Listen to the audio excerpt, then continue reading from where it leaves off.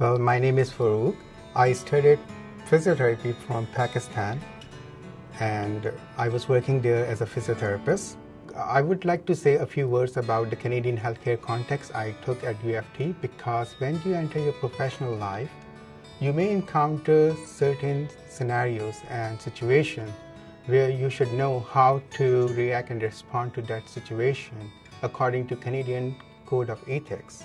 And these courses let you and equip you with the basic essential skills and knowledge to respond according to situation in an ethical way. This is very important and they make you ready to get integrated into the Canadian healthcare system.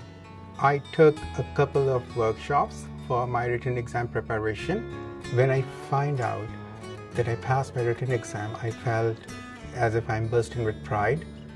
And it's a great feeling. You cannot describe in words like how you will feel at that particular moment. But I'm grateful and to University of Toronto for giving me and letting me succeed here in Canada, because if I haven't attended all those courses and workshops, I don't think so that I would be at a point where I am standing today.